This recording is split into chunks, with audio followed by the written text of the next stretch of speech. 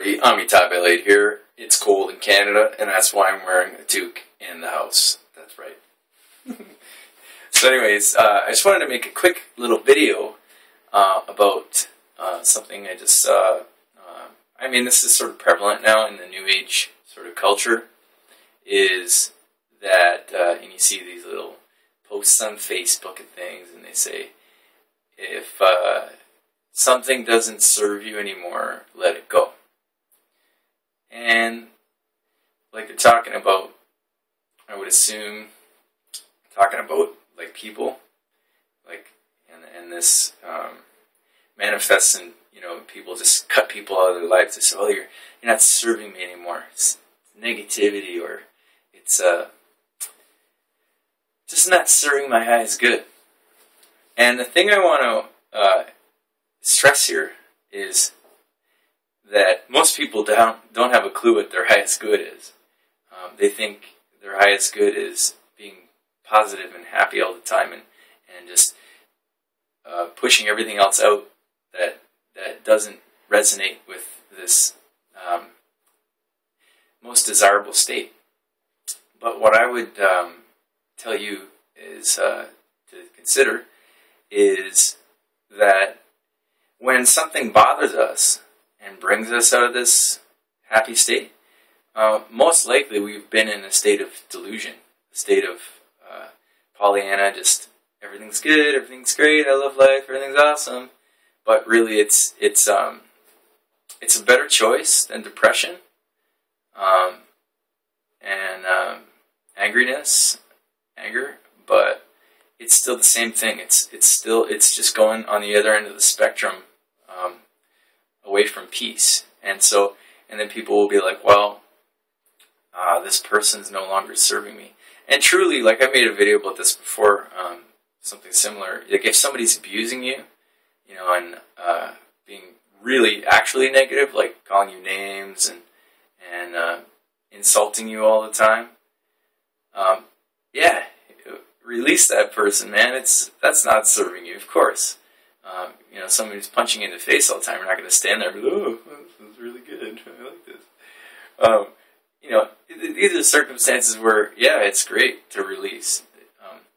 However, I would say that I think we should all try to use a little bit more fortitude and staying power, and just, if it's something like it just doesn't resonate with you, I would suggest that it's because the mind, this identity, this false self, this false belief of who I am and my belief systems and my values has been threatened. And that identity, that set of belief systems, is who you're not. So to defend that and to cut people out because, oh, they're just not resonating with my highest good sort of thing, I would say a lot of time people mistake that for they're not reinforcing my ego. They're not reinforcing who I believe myself to be. And really, a lot of times, these people can help you so much more than you realize, because they're showing you where you have resistance. And the thing we need to do to realize our nature is release all resistance and just be, and just feel without attaching meaning to things. And so, what I think is be careful with this idea of releasing people who are not serving your higher good, and allow people to be there, and you allow yourself to be with them and what they're saying. And if it rattles you a little bit or a lot, go within to that silence, come back to your breath, and see if you can find peace in allowing them to be who they are, and have it not, not affect your highest good. Because everything is for your highest good. And this is the interesting thing that nobody's really talking about, is everything is for your highest good. Even, you know, like I talk about, I don't think people should kill animals. All the people that are killing animals are for my highest good, you know, so that I don't resist killing of animals. Even though I don't think it is in the animals' highest good, because they're getting killed.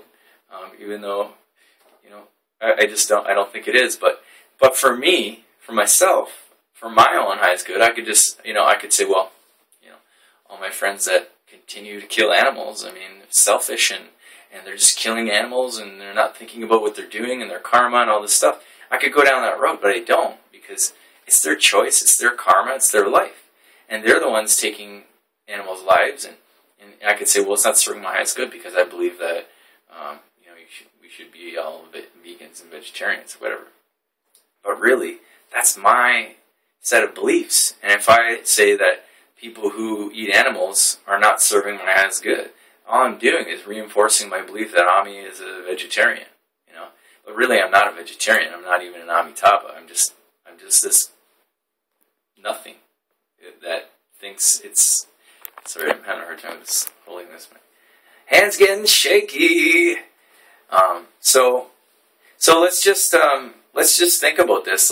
And more than think about it, let's see if we can. This is a new year. Maybe it could be a resolution for you or something.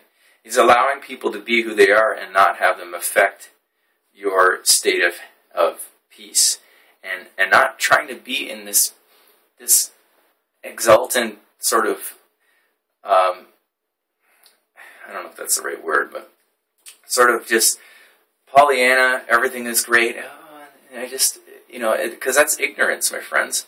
Ignorance is when we don't want to look at something. And a lot of times, I would say almost all times, when people say, oh, this person's not serving my highest good, because I had a fight with them. I had a fight with them. And it's like, well, who was participating? Both parties. That means you were too. You had resistance too. So, I mean, the thing we really should try to do is allow people to tell you, allow somebody to tell you what they think completely, even if it fully, totally doesn't resonate with anything you believe to be true, and just listen to it. Even if you think it's a complete lie, just be like, oh, well, that's an interesting perspective. I allow and honor your perspective. I don't agree with it, but I allow that and I appreciate that. And so then we don't get ourselves caught in these defensive ego strategies of saying, well, this person's not serving my highest good. I disagree with them. I had a fight, and now I'm just going to cut them out. Or just something they said, it made me feel uncomfortable. And that discomfort, my friends, is the ego saying, this is who I am, and you're that. You're that, and I'm this, and you better stay away, because you can't be telling me that I'm not this, and what I believe is right.